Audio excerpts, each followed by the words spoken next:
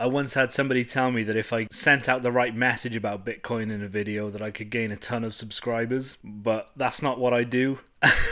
I don't tailor my message to gain a bigger audience. I talk about the things that I think are important, and then I trust that my audience will find me. Shall we? Bitcoin.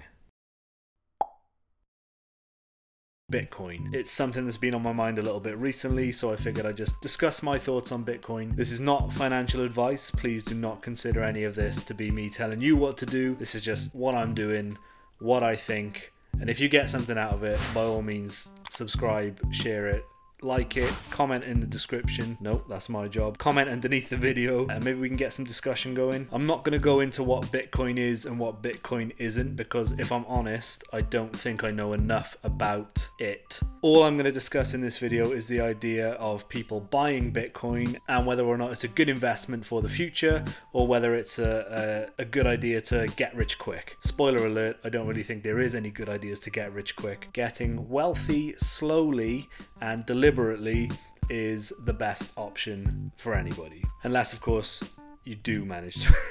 I've got a video on the lottery coming up soon as well. If you do manage to win the lottery, obviously that's really nice. To have a quick injection of like 50 million would be lovely. I would definitely not say no to that. The point being, trying to get rich quickly as a strategy is probably not the best way to go. I was reading through Twitter last week and I came across this tweet which I found to be very appropriate. If you have credit card debt, you should not be thinking about Bitcoin. If you don't have an emergency fund, you should not be thinking about Bitcoin. Bitcoin is a fun investment, but it's not going to save you. Save yourself. I fundamentally agree with that statement. If you've got credit card debt, or any debt for that matter that isn't a home mortgage, if you don't have an emergency fund set up, unless you've got a ton of money to play with that you can comfortably lose, you should not be thinking about risky investments. However, I have dabbled in Bitcoin in the past and I do have a little bit of money in Bitcoin at the moment, but it's only money that I can afford to lose. It's not a great deal. I've got about £100 in total. I am contradicting myself slightly because I still don't have a fully funded emergency fund. I've got about 3 months. I would like 6, so I've got half of my emergency fund funded. Therefore, I can sort of justify it to myself that I can spend a little bit of money on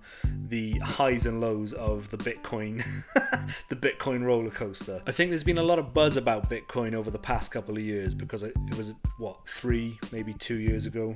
Let's have a little look actually. Looking at this chart now, it was around 2017 that Bitcoin started to take off. But when you look at these things and you look at these charts and you see what you could have done if you had invested at the right time, and obviously hindsight is 2020, I feel like I should I feel like you need to put a trigger warning in before saying the words 2020 now, considering what a hell of a year we had last year. But you look at these charts and you realize that, you know, you could have invested at the right time and you could have put money in then and you would have had a big increase. It just leads to a little bit of FOMO, which is the fear of missing out. And that's a dangerous thing. It's a dangerous thing for people who are in my position, who don't have a great deal of money to spend on risky investments. Basically, any time that I have bought Bitcoin, I've found myself getting way too interested in the ups and downs of the market, constantly checking the apps, constantly checking to see whether it's up, whether it's down, whether I've got some profits, whether I've got some losses. And to be honest, it actually probably it's probably not that good for my mental health. Honestly, I think the volatility is a little bit too much for me. It's exciting,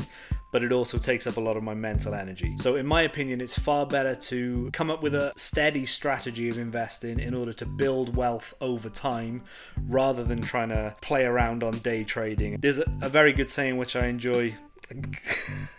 Who enjoys a saying? A wise man once said, it's not timing the markets that's important, it's time in the markets. You know?